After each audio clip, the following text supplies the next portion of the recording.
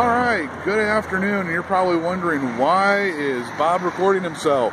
Well, the nepotism and all the wonderful mental health problems have finally kicked in. Now, we are in Stockton, Missouri, the beautiful business district of Stockton, Missouri. I would go live on Facebook, but I ain't got no data.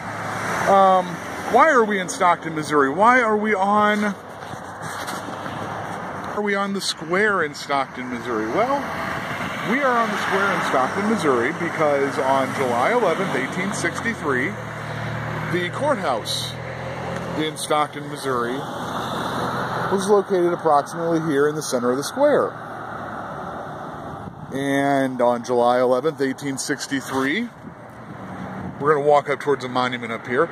There was a debate going on between two candidates for the Missouri State Legislature as those men were giving their debate, giving their speeches, talking to each other. Well, a Colonel Livingstone, a Confederate officer of dubious qualities and superfluous antecedents, let's say, rode in from the South, rode in from the area of Arkansas and the Indian Territories, and he decided that he was going to shoot up Stockton. Well, guess what?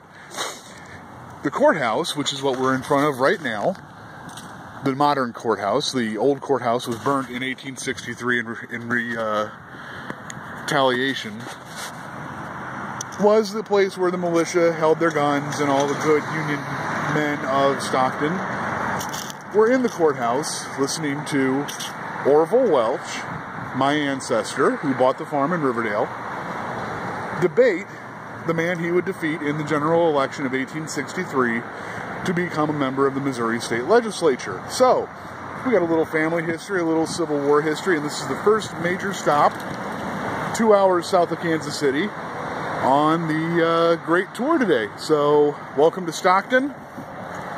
We're going to go over here one real quick moment. By the way, it's nice not driving.